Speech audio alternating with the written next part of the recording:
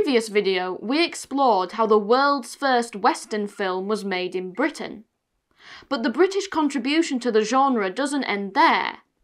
British-made Westerns are some of the most interesting, unique and important contributions to the genre, yet they have been so underappreciated, it's time to rediscover the lost empire of British Westerns. The great thing about the genre is that it transcends its immediate setting. The themes and ideas which identify a Western are universal in appeal, taken out of 19th century America and transported to historical settings around the world. One of the greatest Westerns of all time, The Magnificent Seven, is famously a remake of the Japanese film Seven Samurai. In fact, the audience demand for Westerns was often bigger outside the US than it was inside it.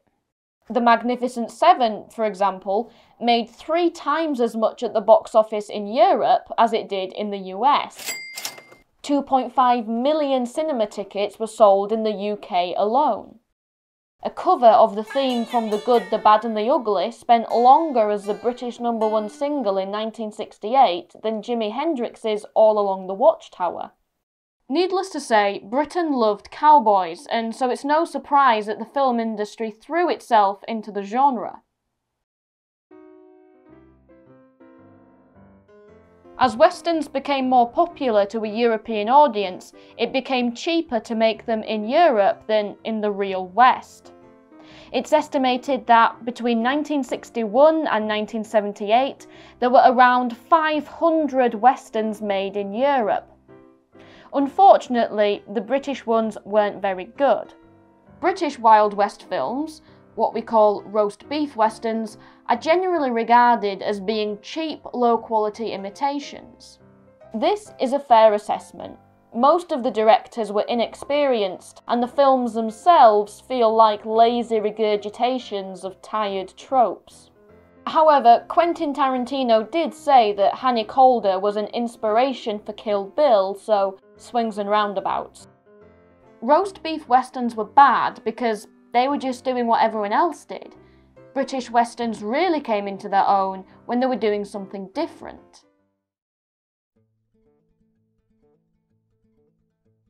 The 2 great traditions in British filmmaking are cashing in and taking the mick. Way before Blazing Saddles, British filmmakers were satirising the Western. At a time when the genre still took itself fairly seriously, believing itself to represent American culture and values, British filmmakers were ahead of the curve in making fun of it. The Sheriff of Fractured Jaw, released in 1958 and starring Jayne Mansfield, follows the comic fish-out-of-water adventures of a British gunsmith trying to sell his weapons in the West. Because British filmmakers were outsiders looking in, they perhaps felt a lot better about making fun of it. Carry On Cowboy, released in 1965 as the 11th of the 31 Carry On films, is a ruthless satire of the main tropes of American westerns.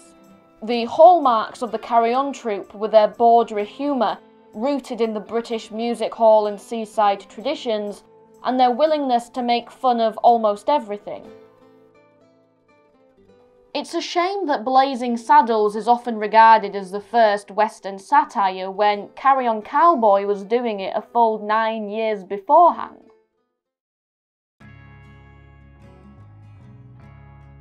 What I find really interesting is how British filmmakers made westerns around the world, leaving behind the same whitewashed Mexican village or wooden cowboy town. By using their close ties with Commonwealth countries, these films are unique in their setting and topic, a refreshing alternative to the glut of copycat westerns.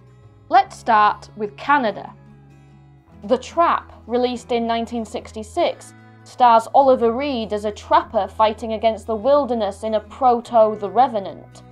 A mute orphan girl is sold by her family to him as a wife to pay their debts and eventually falls in love with him, which is a bit dodgy, but that happened a lot back then.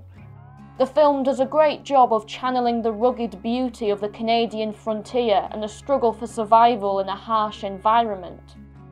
Now we're off to Australia. In World War II, the Australian government was concerned that their contribution to the war effort was going unappreciated by the rest of the Allies. They contacted the British Ministry of Information, who commissioned a film.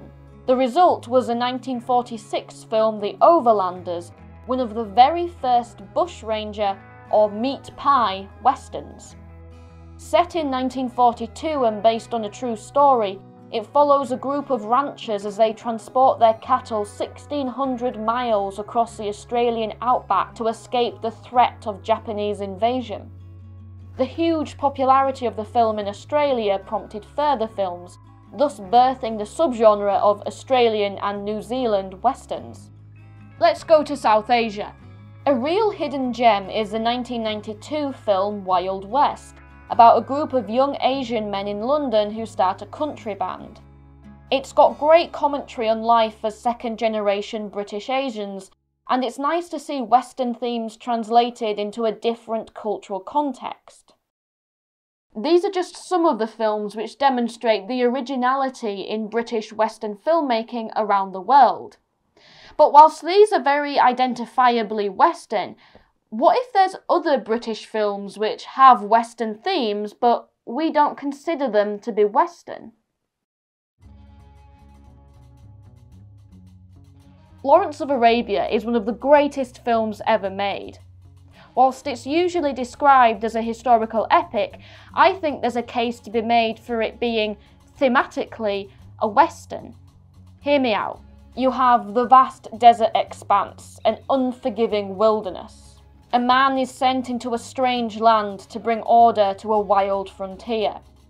He must navigate the complexities of local tribal conflicts and rely on local guides to help him. He struggles with himself and his own moral ambiguities. The process of subduing the frontier is incredibly violent, and by the end, only a thin veneer of civilization is imposed. These themes are central to the Western genre, especially the later revisionist Westerns, which added complexity and nuance to the settings and characters. But because Lawrence isn't wearing a cowboy hat or working with Native American tribes, we don't consider it to be a Western. Okay, so you're probably not convinced that Lawrence of Arabia is a Western, and that's fine. I'm doing this to challenge the way we categorise films. If we look at a film through the lens of a different genre, we can get a new appreciation for it. This got me thinking, what other British films are out there which have Western themes, but because of their settings, we don't consider to be Western? One example is Northwest Frontier, released in 1959. Set in India in 1905, a British captain escorts a young prince to Delhi on a train whilst evading capture by local rebels. Change the setting to the Wild West and you basically have John Ford's classic 1939 Western Stagecoach. This film is particularly interesting because, released just 11 years after the partition of India, it grapples deeply with the legacy of British colonialism and offers far more depth than your typical 1960s action film. Similarly, the 1967 film The Long Duel stars Yul Brynner as an Indian who leads his tribe in revolt against the British after being unjustly imprisoned. Replace India with the American frontier and the British with US soldiers, and you have a classic revisionist Western about native peoples resisting oppression. Once you start looking for these elements, you begin to see them everywhere. Just because a film doesn't conform to the normative standards of the genre, it doesn't mean that it doesn't have Western themes. And by broadening our understanding of the genre, we can get a better insight into and appreciation for a variety of films. I've spent most of this video talking about films which are quite old, so what about all the modern stuff? Well, the genre is still immensely popular in all its spin-offs and iterations, but modern westerns tend to be largely American. So, where have all the modern British westerns gone? Well, fortunately, there are a few worth checking out. God's Own Country from 2017 is basically the British Brokeback Mountain set in the rolling Yorkshire Dales, and although I wasn't a huge fan of it, I can see why others would enjoy it. The 2022 miniseries The English is one of the finest British westerns ever produced. An English woman travels to the American frontier to avenge her dead son, and in the process befriends a Pawnee scout. Beautifully shot, beautifully performed, and incredibly moving, it's an exceptional character piece which is definitely worth your time. But Slow West from 2015 is, in my opinion, the best British western, following a young Scot as he travels through the West in search of his long-lost love. The cinematography is gorgeous, the scenery is stunning, visually it's a feast for the eyes.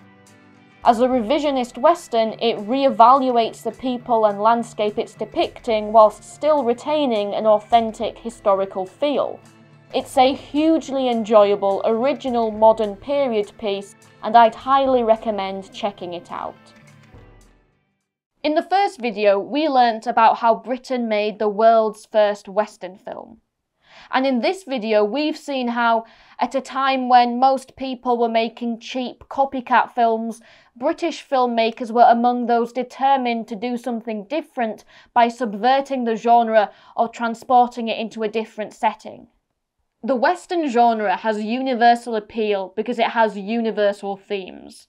Revenge, the wild frontier, the lone person on a mission. So let's use these elements to craft brilliant films of our own, adding in our own distinct flavour. Let's bring back the roast beef western, but this time, let's make it well done.